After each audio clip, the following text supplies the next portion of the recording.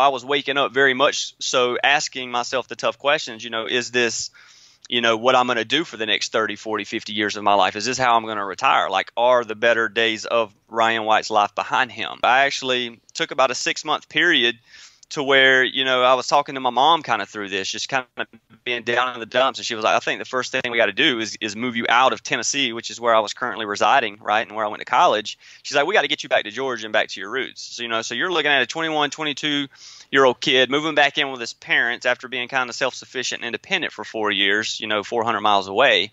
And, that was tough pill to swallow, right? What 21, 22-year-old kid who's been independent wants to go back and move in with their parents? But again, as I sit back and I reflect on it, that was kind of where I found myself again, where I made the decision to get back into baseball, to find my passion again. And it was in those moments where all these feelings of success and competitive nature started to manifest again. And